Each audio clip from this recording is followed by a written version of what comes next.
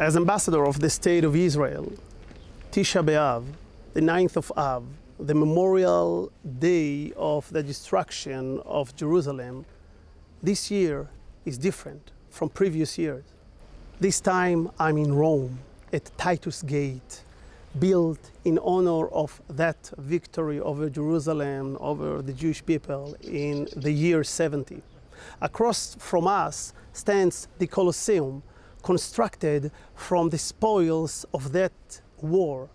And on the other side, the Curia, the ancient Roman Senate building. Incredible symbolism.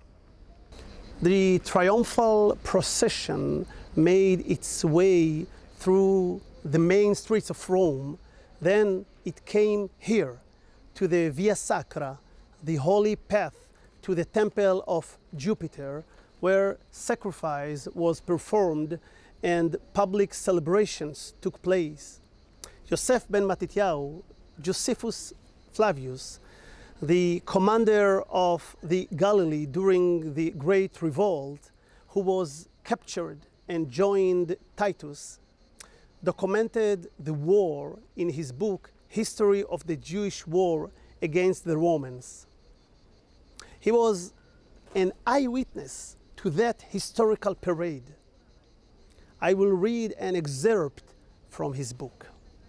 On the appointed day, none of the vast multitude of the inhabitants of the city remained at his house.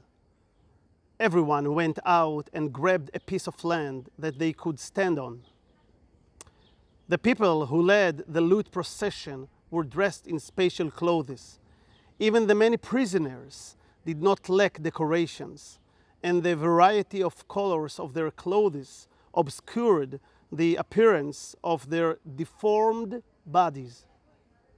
Many pictures reenacted the war. A prosperous land becomes a wasteland. People on the run, others taken captive, torches of fire thrown on the temples, a land entirely consumed by fire, our land. All of these were the fate of the Jews. At dawn, Vespasian and Titus set out for Octavia's walk, where the stage stood and from where the procession began. The loot of the war was carried in great abundance, but the loot taken in the Temple of Jerusalem made the greatest impact of them all.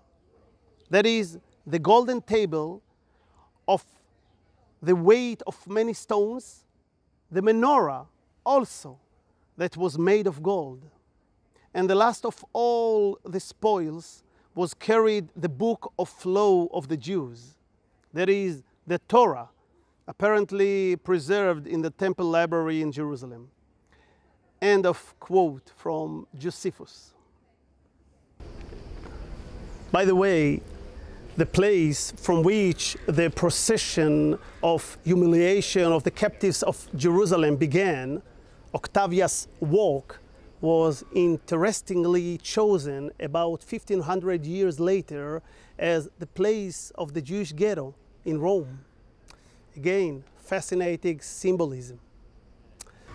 If we could ask one of the tormented captives of Judea, what is your dream? The answer would undoubtedly be to return home to Zion and rebuild the ruins of Jerusalem and the land. He would also repeat the oath of the first prisoners of Zion from the first destruction of the temple, who had been expelled to Babylon. If I forget thee, O Jerusalem, let my right hand forget her cunning. If I do not remember thee, let my tongue cleave to the roof of my mouth. If I prefer Jerusalem above my chief joy. Since then, we have repeated the oath over and over again.